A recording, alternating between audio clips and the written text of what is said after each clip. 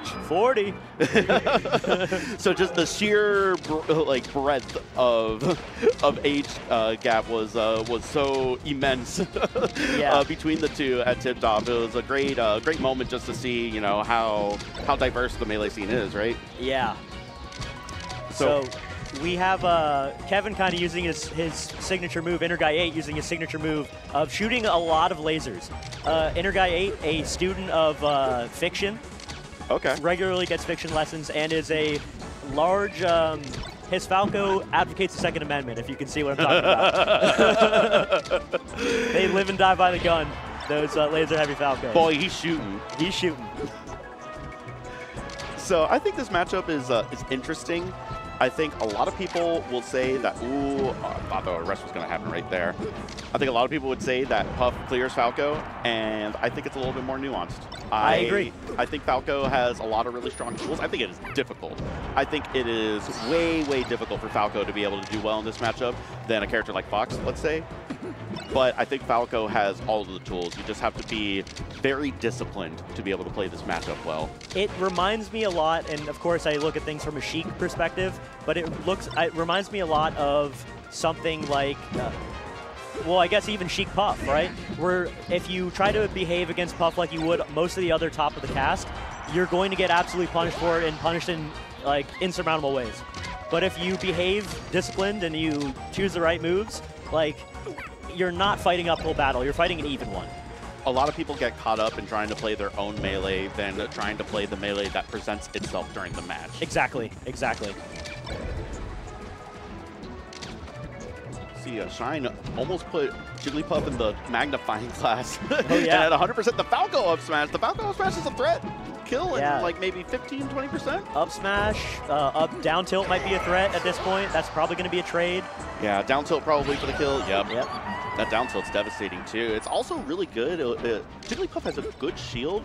Even then, Falco's down tilt is a shield poke threat. Oh. Building up some nice percent. That's another thing too. Every little percent does count versus Puff because you, unfortunately got right below the ledge there. But every little percent counts because against Puff, there are a lot of situations where at higher percents, you can rely on a stray, like strong hit back air in order to close out a stock, where that might be available to you at like 100%, where other matchups it wouldn't be available to you until past 150, right? Yeah, absolutely.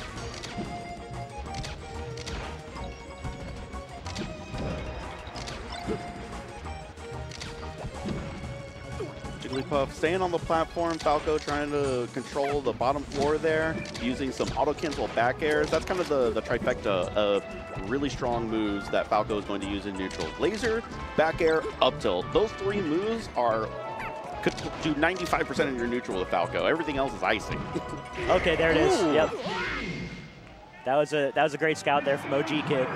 Yeah, honestly, the difference there was really just those couple of rests, right? Oh yeah. That was it. That was the one. interguy8 was definitely doing very well. I thought that they were playing the matchup pretty well, pretty intelligently, right? But sometimes it's just the stop tag. What is it? Oh. He said, "I ain't stopping." That's true. He said, "I'm not normal. I play Falco." He's a different kind of beast. He's a different kind of beast. So taking Jigglypuff to Pokemon Stadium, I believe that, I mean, this is a pretty small stage, right? So lower ceiling. I would imagine between this and Yoshi's, I would have, I guess because it's the best of 3, Yoshi's was probably banned, so this would definitely be the next best pick for this matchup. Oh! That might be like kill. that, yeah. Yeah, there it is. They just decided they didn't want to play with the first 30 seconds of the first stock, you know? We're done with this one. Yeah.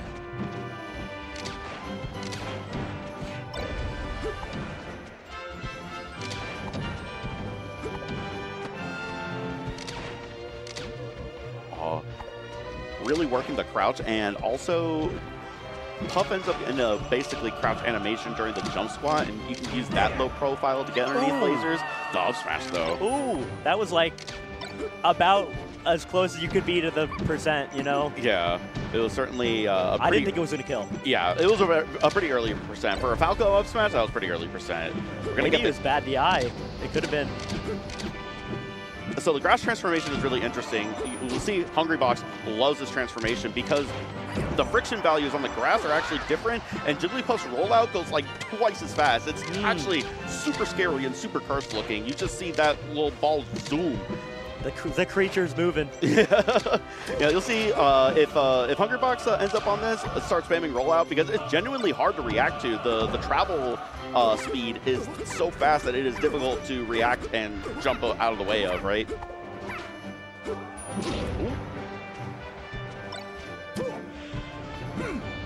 I like the idea of the Jigglypuff neutral air. Unfortunately, didn't connect. Oh, good DI. That could have killed. For sure it could have killed. You're absolutely right. The DI was very good. Oh my god. Houdini, straight to the ledge. How did he escape? Oh, unlucky. That's a tough angle to hit, so. It is, and you have to hit tough angles in order to get around the edge guards that Jigglypuff has. It is very difficult and sometimes impossible, straight up. Yeah. Ooh, the single hit up air. That was a do or die moment. If you let Puff get even a little bit of a lead here, rest is very online, and you need to start, you know, bringing the pendulum back in your side of the swing. Absolutely. At this percent, Falco, it's almost like you want to be at... Oh, what a shot. Really good tech chase, and OG Kid able to close it out 2-0. That was a situation where when you are a fast faller versus a Puff, at 20%, you're super scared. At 80%, you're chilling. Yeah. Because the rest is not there anymore, right? Yep. And maybe not 80% because you do run the risk of getting like knocked off stage in edge guard, right? We know what you're talking about, man. It's like, there's that little sweet spot where you feel a lot safer from any edge guard, and rest is like not available. Whereas at like the lower percents, it is very scary to have to deal with rest. Yeah, that was a scary rest, and OG Kid, he hit a shot, and now moving on. Daytona Beach's hero.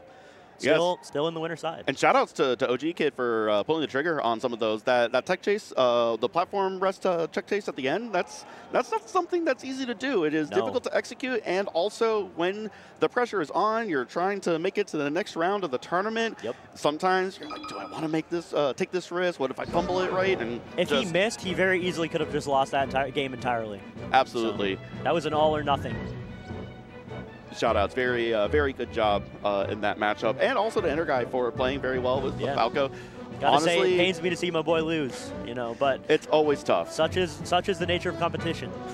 It will always happen. You know, Evo this year just passed the 10,000 unique entrant mark.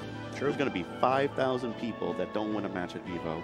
Yeah, that's tough. I hadn't thought about it like that, but they are the pyramid shape of the community, right? No, genuinely God's strongest soldiers. Like, they are absolutely putting the community on their back.